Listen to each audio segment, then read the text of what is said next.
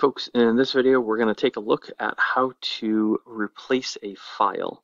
So if you're in Moodle and you have a file and you want to change it, you'll want to make sure edit mode is on, and then you come into the area where you're looking for that file. You're going to click the kebab menu to the right of it. You're going to select edit settings.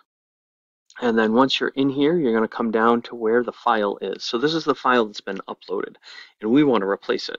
So we're going to click on the file, and it's going to tell you this information, and when we are ready, we are going to delete it.